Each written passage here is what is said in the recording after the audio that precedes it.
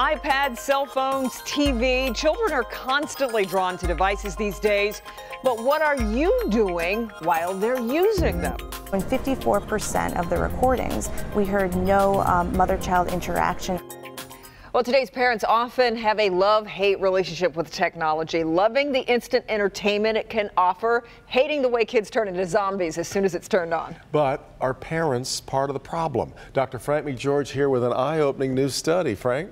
Well, that's exactly it. You know, maybe you've had the experience of trying to get your child's attention while they're using a tablet or cell phone. You might as well be talking to the wall. But it's not just teenagers that are using these devices. In fact, a recent study looked at what happens when, in the home, younger children are spending screen time.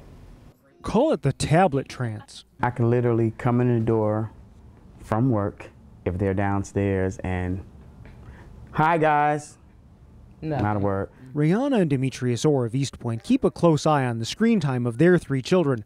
But when sons Ahmad and Amir are using their tablets, getting their attention is tough. And I literally find myself saying, they didn't hear you. It's interactions like this that interest researcher Dr. Sarah Domoff. She's co-author of a study by the University of Michigan that measures the level of interaction between children ages 3 to 5 and mothers during screen time. 44 families wore recording devices at home. We could listen to the recordings when children were watching different types of media and really hear what they're exposed to and, importantly, what their mothers are talking to them about. The results? One of our main findings is that mothers of children in these homes were not speaking to their children about the media content that they were watching.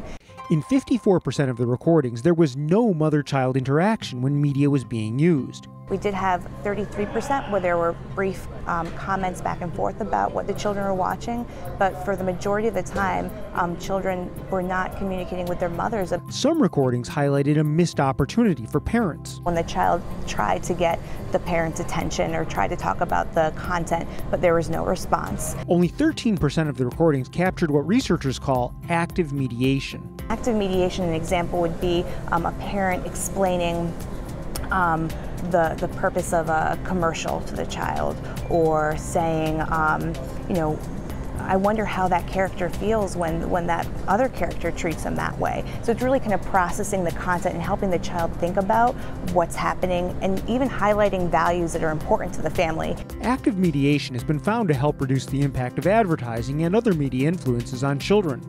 But Domoff admits that's difficult for parents using technology as an electronic babysitter of sorts. It's just really challenging to be present while your child's watching television or using different types of media when you have other things going on, trying to take care of household tasks or deal with other siblings. The study also found differences based on the mother's level of education.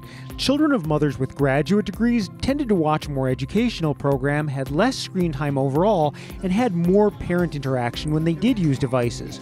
Domoff urges all parents to think about the quality of screen time, not just the quantity.